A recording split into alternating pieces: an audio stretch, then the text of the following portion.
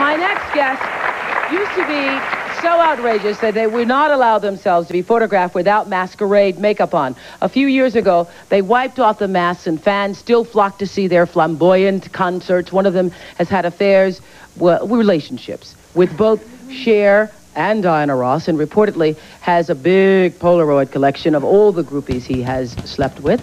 Great song, and Paul plays it every now and then on the show. And I love the song, and I love the band. Welcome back. Today we're going inside the world of shock rock to meet the fans, the band members, and the parents who are against. They've remained one of the most successful and influential rock bands ever. They're going to be at L.A. at the Greek Theater. I did not have sexual relations with that woman.